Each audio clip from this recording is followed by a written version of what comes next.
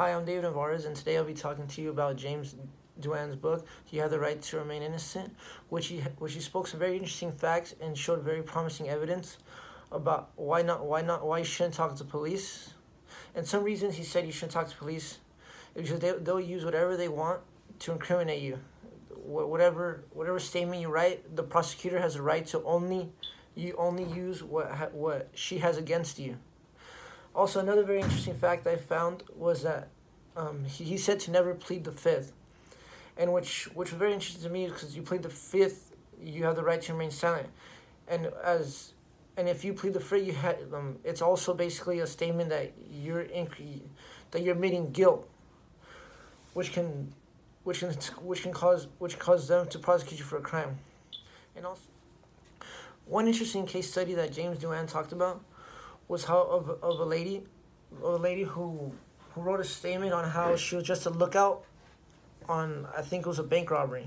But once the prosecutor read her statement and she had written that one of her accomplices had shot a lady in the court, the prosecutor had lied and didn't give all the facts from her statement, and prosecuted her for the shooting of the young lady. And also, which was very one interesting topic James Duane mentioned was the interrogation tactics of police. He mentioned that the police interrogation tactics work so well that they can make an innocent person plead guilty.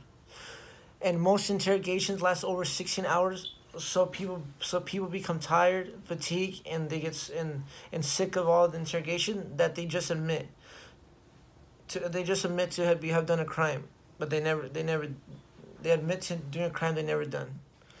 Another subject James Duane mentions is how police try to act like they're your friend, and they try to make a deal with you, saying if you talk, we can help you. If you don't talk, it won't go good for you, and they'll try to make a deal with you. But the police have no power to make a deal with you. So also, police and prosecutors tell their children not to talk to police, and if they ever get caught, ask for a lawyer, and don't say nothing.